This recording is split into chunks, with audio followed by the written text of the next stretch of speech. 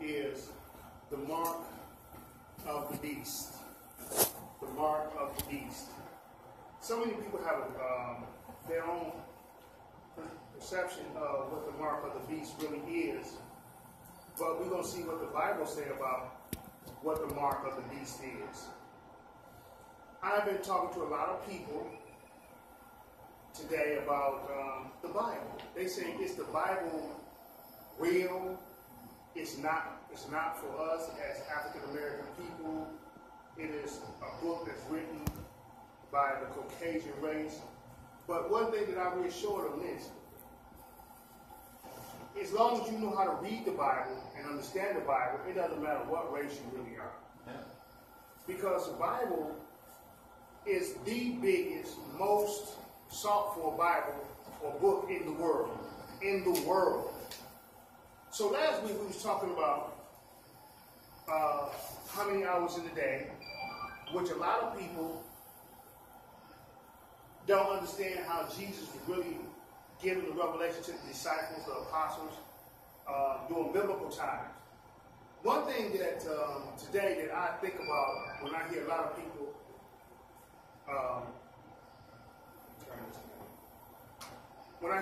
people today that's in what we call churches, which we know that we are the church.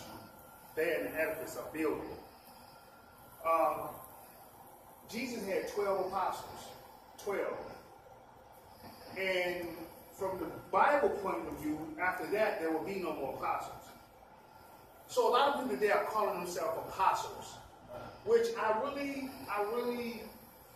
get into an argument or debate with them. I just feel that sometimes man want to be greater and bigger than what he is. And from the Bible point of view, I don't believe there are any more apostles coming after what Jesus did. When Paul wrote most of the New Testament, people today are saying that we're under grace. If you've been in any ministry today, you'll see people saying the New Testament is grace, Old Testament is the law. We don't need that anymore. That's not true. Because Paul, in his writing, always say, for it is written. Whenever you see Paul say it is written, he's referring back to the Old Testament. The Old Testament is the law. Now, let's start off there. In Matthew's 23rd chapter. Matthew's 23rd chapter, verse 2. And we're going to read verse 1 and 2. When it says, I'll give you a few seconds to get there. I see you turning. Sometimes I go so fast. Oh, man. You know, I have to slow down and realize that I've been doing this for some years. And that's what I like about the Father, the Holy Spirit. He will teach you so well that when you come to hear me lecture, you have to have your Bible, you have to have pencil and paper. You have to be able to write these things down, because I'm going to tell you something. The Holy Spirit don't play. When they give you something, believe me, it's for a reason. And so that's why sometimes I have to catch myself. In Matthew's 23rd chapter, verse 1, it reads as recorded. Then spoke Jesus to the multitude and to his disciples, verse 2, saying, the scribes and the Pharisees sit in the seat. Let's read that again. The scribes and the Pharisees sit in Moses' seat. Now, Moses was the lawgiver. So why did they want Moses' seat? So that they can change the Bible, the law. And I think they did a pretty good job of it.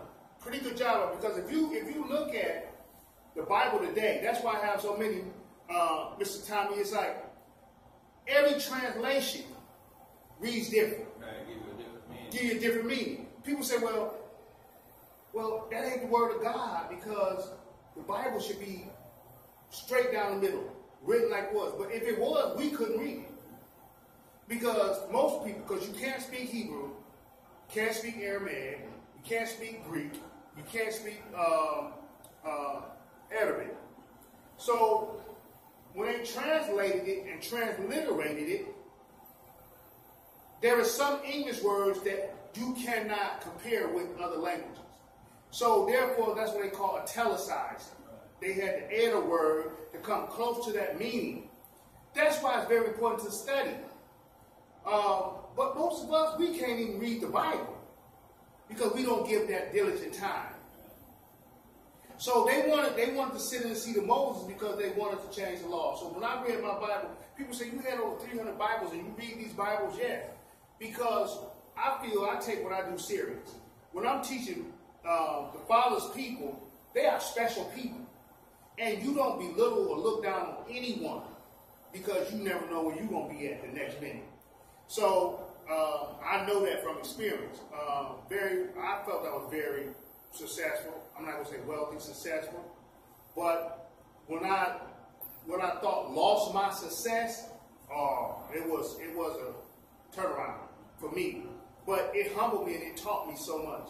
So they wanted to send the seat of Moses for a reason. Now, in the book of Revelations, when we was talking about last week, we was talking about how many hours in the day, when we was thinking that we was really going through something.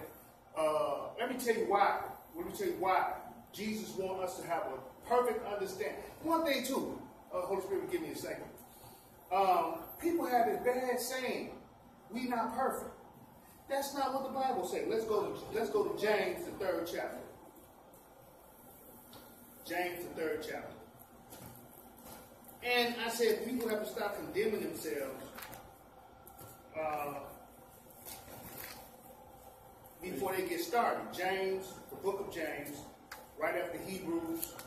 He said, "Be ye perfect as I am perfect." Now that's another scripture. But people say, well, I ain't Jesus. Yeah. People will always try to find a reason to not validate themselves as being something special. If the Holy Spirit is living inside of you, then why would you convict it and convict yourself, which you can't do either, I believe. You can't do either because I believe everything was created for and for a purpose in a set of time, in a set time. So in that 3rd chapter of James, verse 1 and 2, I'm just going to read one, but it really focuses around verse 2. James 3 and verse 2. Okay? It says in the 3rd chapter, verse 1, "My brethren, be not many teachers." Or some translations may say masters, knowing that we shall receive the greater judgment. See, so when you teach, guess who get the greater judgment? The teachers, the masters. Because why? We've been chosen and we know better. So when you see a lot of things going on today in what they call churches, which is incorrect, or I can say ministries, judgment first is going to start at the house of prayer. It's going to start with us. So if you don't give yourself credit enough to know and to be a better person, then how could you ever be able to understand the Bible or the Quran or the Torah, the most main 3 books that deal with religion on the face of the earth? Now, some people that study Egyptology may read the Book of the Dead. One of the main books that they really love to read, but really they can't understand that. And some of them want to go off into the symbology of the Book of the Dead, but how are you going to do that if you can't understand what the symbols really mean? Okay, in verse 2, it says, "For in many things," now listen to that, he said, "in many things we all stumble." Now, some of yours translation may say, "offend all." Listen to that. Pay close attention to that. He says, "For in many things we all stumble," or we offend all. So that right there telling you that James knew as he wrote this that you was going to make mistakes. You was going to offend people along the way. But this is the next part that I like. He said, "If any man offend not in word, the same is a perfect man." Did you see that? So what makes you not perfect? Not offending with word. Because he just told you in many things you're going to stumble or you're going to offend all. So that had nothing to do with being perfect. And he said, the same is a perfect man and able also to bridle the whole body. So what is he saying? That thing up under your nose is what condemns you. Right. That tongue, that mouth, the words that you form. So, and that's what I think that actually going on in what we call churches today.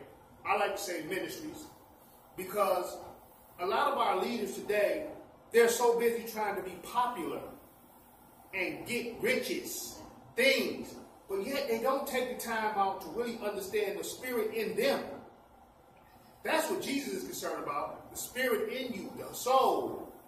And until we understand how important that is, we're in some trouble. We're in some serious trouble. Okay, so I want to bring those two verses out before we really actually go into more depth things of the Bible, which is the book of Revelations. Revelations. In the 13th chapter of the book of Revelations, I don't want to move too fast. You ain't gonna do that. I catch up. Okay, great. Okay. Let me move some of these books out here. Falling everywhere. In that 13th chapter of the book of Revelations. Now,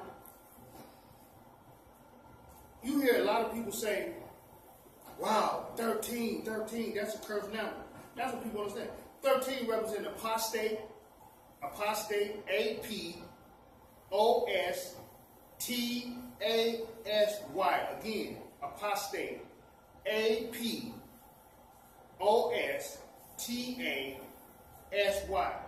Apostate, or depravity and rebellion. That's what the number 13 represents in our numerology and what we understand today. And the Bible says rebellion is as the sin of witchcraft. Rebellion is as the sin of witchcraft. So we got to understand that every number, every chapter in the book has a meaning. Then if you deal with one represents unity or new beginning. The 3 represents divine completion and perfection. Divine completion and perfection. Again, let me get that. 1 represents unity, U-N-I-T-Y.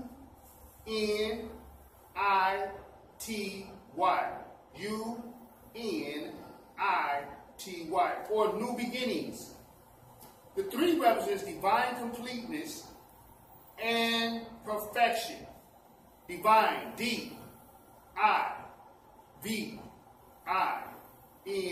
Completeness, C-O-M-P-L-E-T-E-N-S-S. Or perfection, P-E-R-F-E-C-T-I-O-N. Again, P-E-R-F-E-C-T-I-O-N.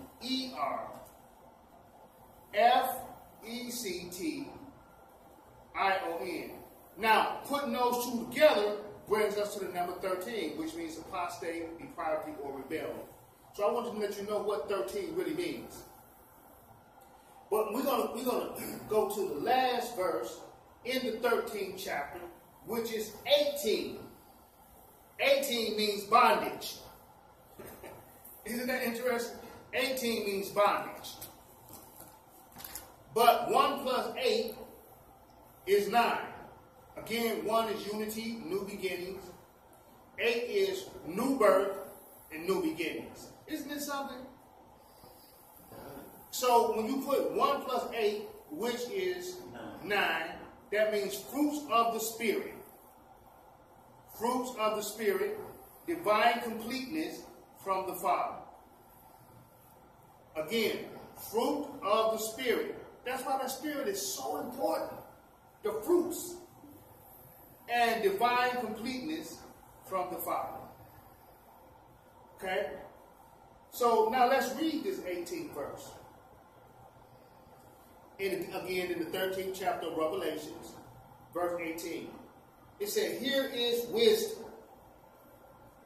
Now the Bible says wisdom is the principal thing. The principal thing. Let him that have understanding do what? Count. It didn't say read. You can't read this verse. You have to count. Count. Count the number of the beast. For it is the number of a man. Wow. First it said count the number of the beast, for that beast is a man. And his number is, now he's going to give you his number. 600.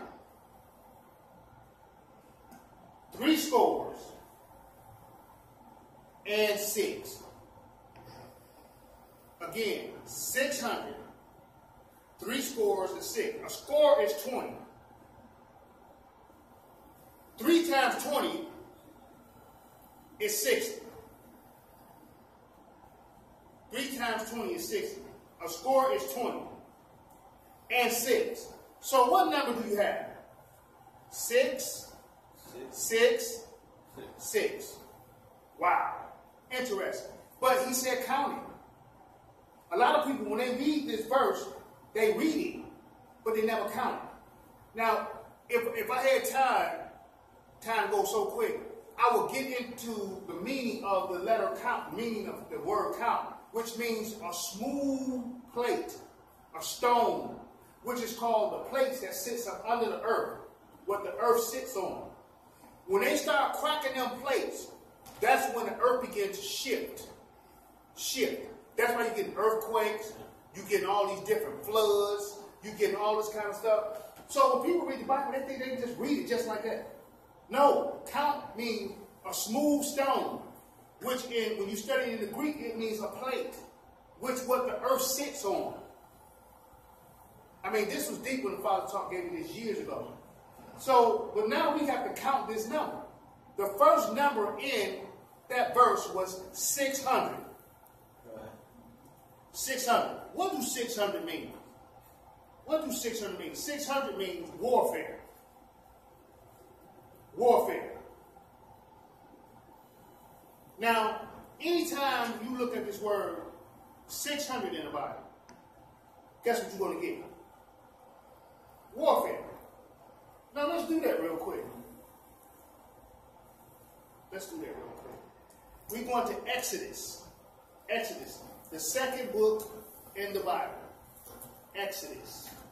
I have so many ink pens and stuff in this Bible. Everything falls out. The second book in the Bible, Genesis, Exodus. The 14th chapter.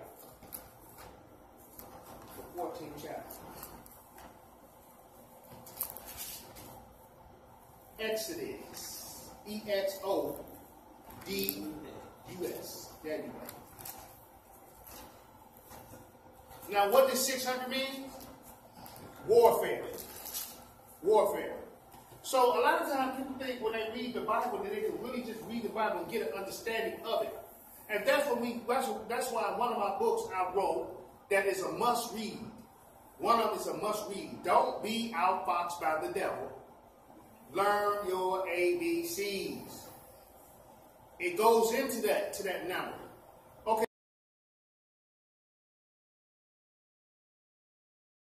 Okay, so Exodus the 14th chapter, beginning with verse 6. Exodus the 14th chapter, beginning with verse 6. Now, it's not a coincidence that we happen to be dealing with that 6th verse, which is, we talking about weakness of man, manifestation of sin, evils of Satan. Again, 6, weakness of man, manifestation of sin, evils of Satan. Okay? Now, 14 means deliverance and salvation. Deliverance and salvation. Now, in that 6th verse in the 14th chapter of Exodus, read like this. And I'm reading from the Scofield Study Bible, just in case people want to know where I'm reading from, because they have all these new translations now. Okay, it reads like this. And he made ready his chariots and took his people with him. What was chariots used for back in biblical times? War. War. War. See how the Bible is just self-explanatory? Self-explanatory. 600 means what? Warfare. Now watch the next verse. Now this is interesting. And he took how many? 600. 600 chosen chariots. What do you think he took those 600 chosen chariots for? War. For war. Every time you see the number 600 in the Bible, it's going to talk about war. Every time. And we're going to go through a few more places to show you that the Bible must be studied, not read. That's why when I was coming up, teenage, 20s, 30s, I think in my 30s I started realizing there was more to this than what I was getting. So when you read the Mark of the Beast, he's giving you the definition of what's actually taking place. That's why I said you can't be outfought by the devil. You got to learn your ABCs. Now, what number is ABC? What's the first number in our alphabet? 1. The second letter is B. What is that? 2. 2 plus 1 is what? 3. And C is what? 3. 3 plus 3 is what? 6. We still dealing with man. See, numbers, letters are codes to be deciphered, to get an understanding. So we see this now. Am I making this up? No, you're seeing this in the Bible for yourself. And are we counting? Yes, we're not reading, we're counting. Okay? So he says he took 600 chosen chariots and all the chariots of Egypt and the captains over every one of them. So Pharaoh wasn't playing. He took the captains, not the soldiers only. Just the captain.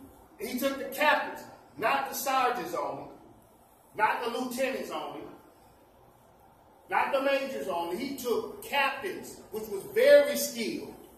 So he wasn't playing with Israel. That's what we say today. But captain was skilled in warfare. Very skilled, seasoned, years of warfare. So when we begin to understand that, when we say the word Israel, we bastardize it. We say Israel. That's not pronounced in the proper way. It's Ish, which is the 6th-day man before Adam and Eve. Ra, which is the sun deity, which we knew very well. El, which is a divine being. We say God. So it's Israel, not Israel. Ish is a code, Ra is a code, and El is a code. In the book of Hosea, it tells you about Ishi. It's the same as Ish. Before Adam.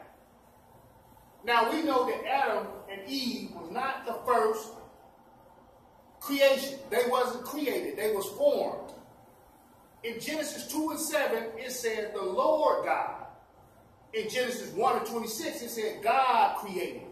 See the difference? Very important. Genesis 1 and 26 and Genesis 2 and 7. Two different things. You got to pay attention. Genesis 1 and 26 and Genesis 2 and 7. In Genesis 2 and 7, the Lord God formed man after the dust, which was Adam. Now, which come first, 1 or 2? 1. So there were some people already in chapter 1. Then Adam and Eve in chapter 2 came about. Okay, so that's the first time we see 600. Let's go to the book of Judges. Judges. You got the next book, Leviticus. Numbers. I got this all folded up. Because I was writing my book. And I didn't want to lose it. The book of Judges. Then you have Deuteronomy. You have Joshua. Then you have Judges. Judges, the 3rd chapter.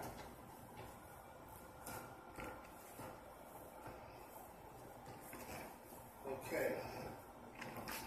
Judges, the 3rd chapter. Very important, people. I mean, when we read the Bible, we must get an understanding about the Bible, because so many people get so turned off when they hear the word Bible. The turnoff should be that you have illiterate leaders and teachers that's teaching you not for you to grow spiritually, but for them to get in your pocket. This is the whole concept of what they call church today. Everybody want to be deep. Everybody want to be the top. Everybody want to be the greatest. But what about being humble? What about taking the time out to love the people, teach the people, feed the sheep, feed them? Okay, Judges, the 3rd chapter, verse 31. Judges 3 and 31. It says, and after him was Shamgar, the son of Anak, who slew of the Philistines, how many? 600. 600. What that sound like? Warfare, don't it? 600 men with the ox goad, and he also delivered Israel. That's the second time we've seen 600, right? Don't it deal with warfare? Okay, the same book. Let's go to the 30th chapter. The same book, Judges. The 21st chapter. So the 20th chapter, excuse me. The 20th chapter of Judges. The 20th chapter of Judges. Same book. Verse 47. The 20th chapter of Judges. Verse 47. Now, you may get lucky one time with the number 600. How more likely is it to get lucky twice? Rare. How much lucky it is to get lucky 3 times? Rare. So, when you read the Bible, you have to read it to get the understanding and the meaning what they was trying to give to us about this mark of the beast, which Revelation 13 chapter said it is a man. What is this man doing? Creating war. Creating war. And little as they know that our Heavenly Father can destroy them just by a spoken word. Because once those plates shift under the earth, it can swallow them up. The earth will open up. People think it's going to be some miraculous things happening. No. Man is dooming, excuse me, man is dooming himself. He's dooming himself. Every time he drill down deep and use explosives to get gold and stones, he's destroying things. Okay, it used to be a time where gold and diamond used to be up on the surface. But as they begin to wickedly do things, the earth begins to sink. Now they're saying the Arctic Circle is beginning to crack. And that water now is beginning to flow into the Atlantic Ocean, Pacific Ocean. And water levels are rising now. Oh, really? Really? We was warned not to do certain things. Okay, back to this. Judges, the 20th chapter, verse 47. But how many? 600. 600. There you go again. Men turned and fled into the wilderness unto the rock of Rimmon, and abode in the rock of Rimmon 4 months. Don't it sound like they was doing war? They turned and ran. They turned and ran. Now, when we actually start getting a half understanding of the Bible like we're doing now, let's go to just another book over, 1 Samuel 17.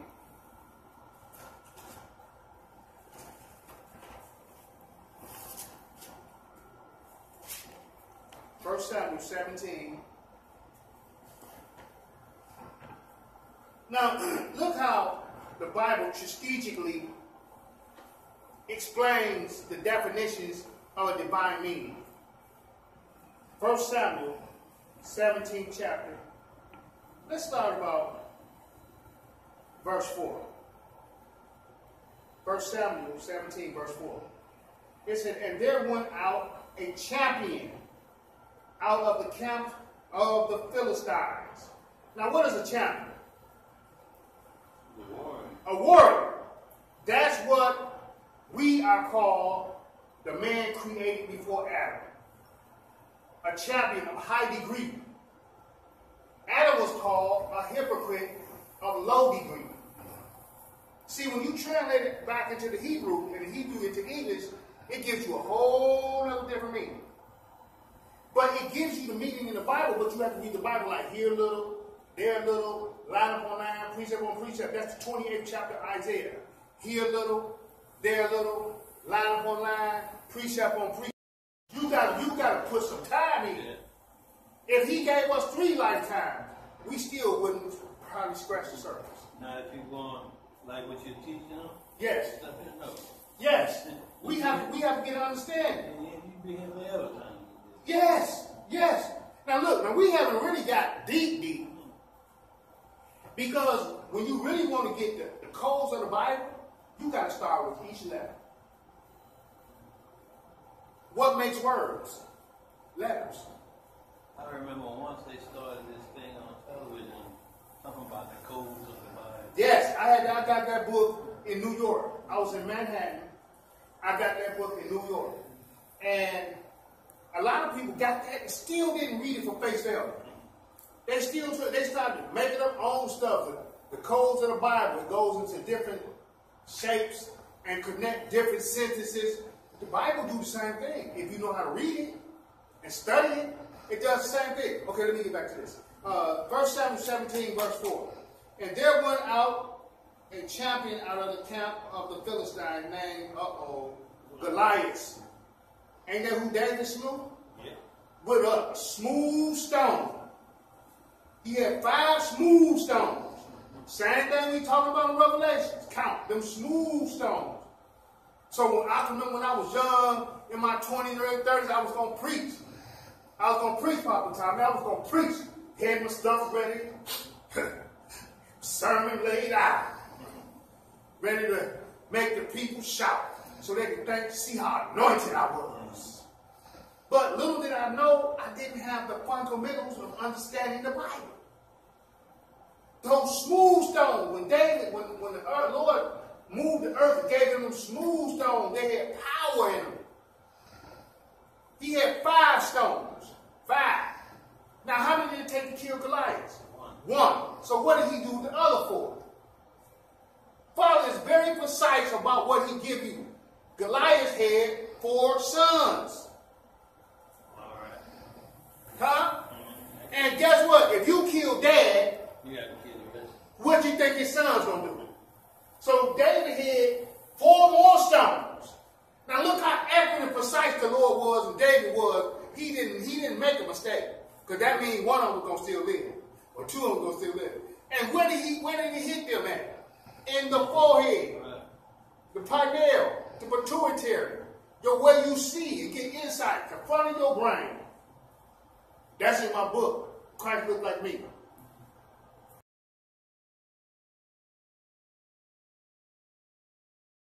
Okay.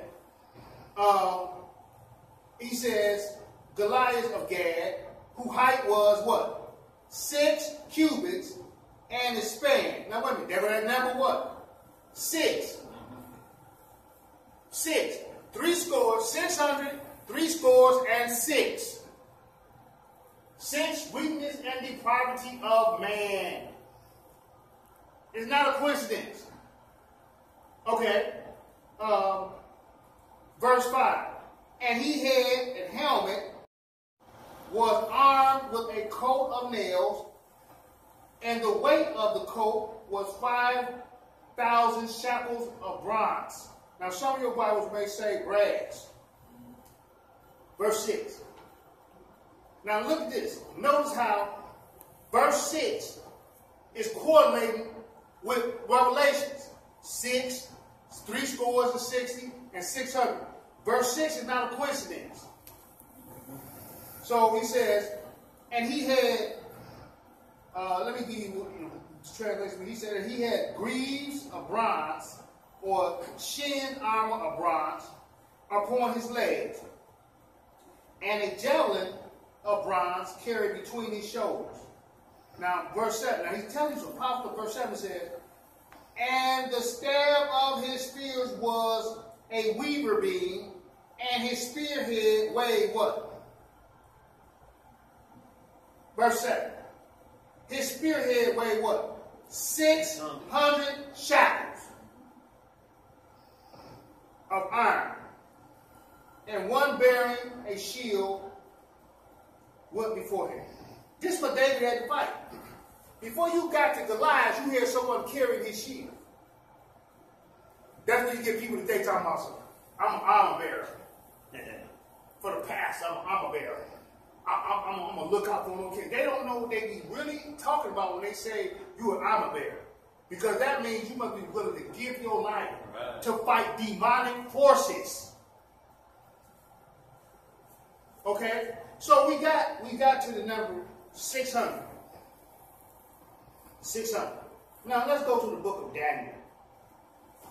Daniel. Very prophetic book. Book of Daniel. And so many people mess that book up. It's a shame. It's a shame how they talk about how prophetically is this, how prophetically is that, and they don't understand the meaning of the book of Daniel. Daniel, the 3rd chapter. Daniel, the 3rd chapter. It's so important for us to have an understanding of what's really taking place. So again, that's why I wrote in the book, one of my books, don't be outfoxed by the devil. Learn your ABC. Now, so many people get the devil mixed up, Satan mixed up, Lucifer mixed up, Apollyon mixed up, Abaddon mixed up, Samuel mixed up. I mean, you got each name has a meaning and a vibration. Chapter of Daniel, verse 1. Nebuchadnezzar, the king, made an image of gold. He made an image. In the book of Revelation, it talks about worship. What was they worshiping? That image. And the breast of it, and with that number again, 6 cubits. He set it up in the plain of Dura, in the province of Babylon. So we're still dealing with numerology right here. But notice something. It says the image of gold, whose height was what? 80 cubits. 80 cubits. 60. Now what is 60? Let's get the meaning of 60. Pride. Pride. Pride. What comes before destruction? Pride. Pride. So we're still dealing with those numbers as in Revelation. 60, 60, 6, 600, warfare. Okay? Now, if you go back, now, it tells us about, he set up this image, the height was 80. So when people read that scripture, and before I knew better, I was doing the same thing. When I'm going to preach about the Hebrew boys. Can I get a witness? Meshach, Shadrach, and Abednego. Huh? A lot of them be saying it bad Negro. So, but see, the thing that we don't understand is the symbology and the numerology of what's really going on. So, what did Nebuchadnezzar say? If you don't bow down and worship this image, what image you think he was talking about? That beast. That beast.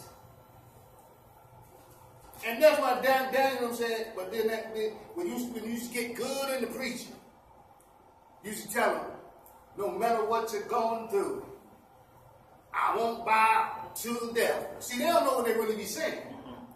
I won't bow to the devil. Daniel said, they said, Nebuchadnezzar got so angry and said, if you don't bow down, heat the fire up 7 times hotter and throw him in there. So they threw him in there. They said they opened it up and it was for me. Why? Why?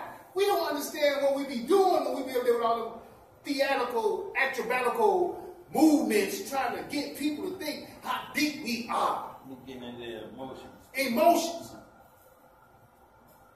Playing with people's spirits, their minds, their hearts, taking it and twisting it into the 21st century about what they really should be doing. How can you fight anything if you don't know what you're fighting? But one thing for sure people don't pay attention to, in Daniel's the first chapter, it's back up 2 chapters. It's getting kind of hot. In Daniel's the first chapter, if I would have knew then what I know now, I could have made a lot more money. But once I realized that that wasn't what the Father wanted me to do, was to trick the people out their money.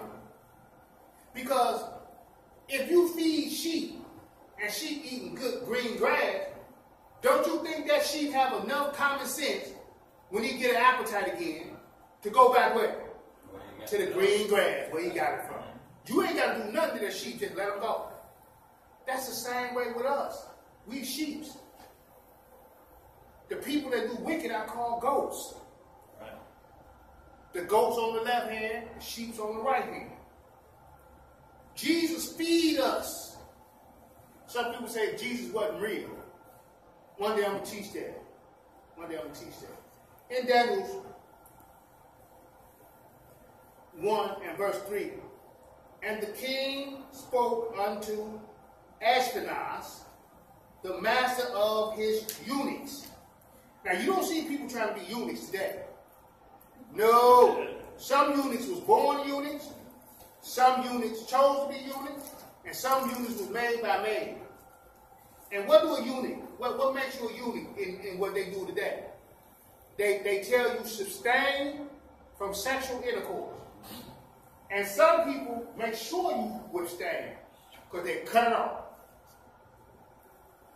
They cut it off. These kings nowadays, you do that, they'll leave the church, as they say. Okay. That he shall bring certain of the children of Israel and of the king's seed and of the princes. Where you at? Daniel 1, the first chapter, we just read verse 3. We're in verse 4 now. Yeah.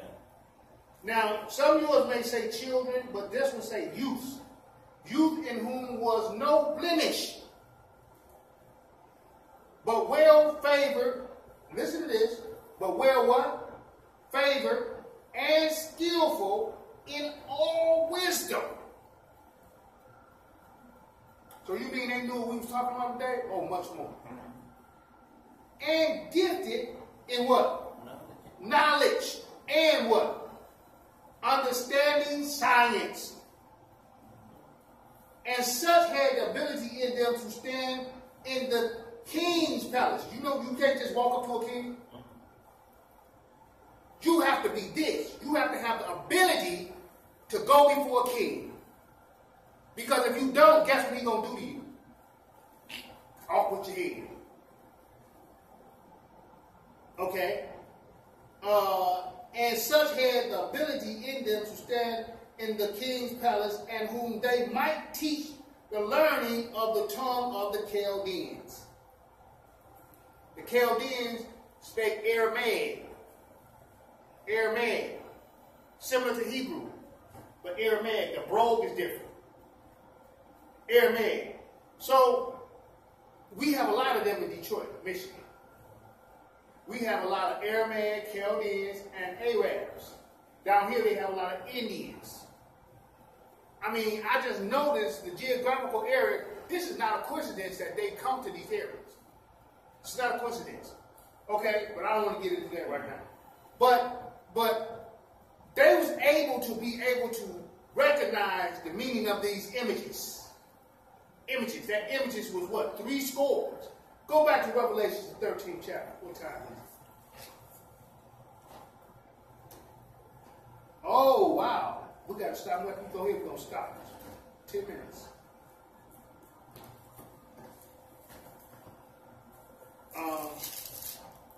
The 13th chapter again.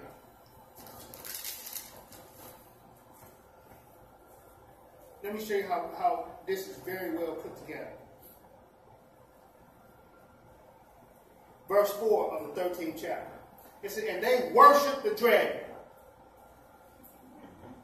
See that? Yeah. And they worship. That was the image. Now, what is the number 66? Idol worship. Idol worship. Okay. And they worshiped the dragon who gave them power unto the what? Beast. What are we talking about in that 18th verse of the 13th chapter? Here is wisdom. Let him have understanding. Count the number of the beast. And they worship the beast, saying, who is like the beast? Who is able to make war? Uh-oh. See that? Who is able to make war with him? So, I'm going to give you some time. But this chapter reminds me, I call it the 3 W's. I made that up. This ain't biblical, y'all. I made it up. Worship, wisdom, and war. Worship, wisdom, and war. Now let me just read a couple more verses so I can show you. Verse 5. And there was given unto him a mouth to speak great things and blasphemy. What makes you not perfect? We read it in the book of James, the 3rd chapter. What makes a man perfect and not perfect? His tongue. Yes. That tongue that form words. Okay? And power was given unto him to count 40 in 2 months. Verse 6. And he opened his mouth in blaspheming against God, to blaspheme his name and his tabernacle and them that dwell in heaven. Wow, man, you see how powerful this is? 7. And it was given unto him to make war with the saints and to overcome them. And power was given him over all kindreds and tongues and nation. That sounds something like Lucifer, don't it? Now, verse 8, it said, and all that dwell upon the earth shall what? Worship him. It looks like that's happening right now. Because these leaders ain't worshiping Jesus Christ. They worshiping things and their body and their sexual issues and their houses and their cars and their jewelry and their big churches that they call them titles and names. What you think they doing? I want y'all to hear this today. That's what they're doing. That's why you're turned off about them. Because your spirit is not accepting it. It is not from the Father. It is evil. If you spell evil backwards, what you get? Spell evil backwards. Devil. Spell it back. Spell evil backwards. Live. Right, yeah. If you spell devil backwards, you got lived. Okay? So he says, let me finish this verse up. And all that dwell upon the earth shall worship him whose names are not written in the book of life of the Lamb slain from the foundation of the world. I'm going to stop right there. But Jesus told you, he said he was slain from what? Before the foundations of the world. Let me give you this last verse. Remember this, what I just said. He was slain from what? Foundation of the world. Go to the first book in the New Testament, Matthew.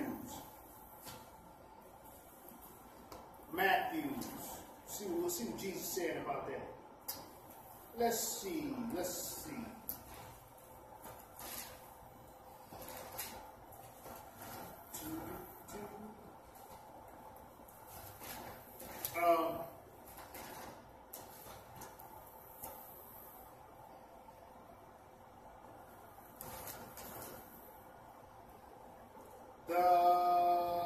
me find it real quick. The 13th chapter. Matthew's, the 13th chapter. We're going to stop here and I'll give you a few minutes for questions. Matthew's, the 13th chapter, verse 35. Matthew's 13, verse 35. That it might be fulfilled, which was spoken by the prophet, saying, I will open my mouth in parables. I will utter things which have been kept secret from the foundation of the world.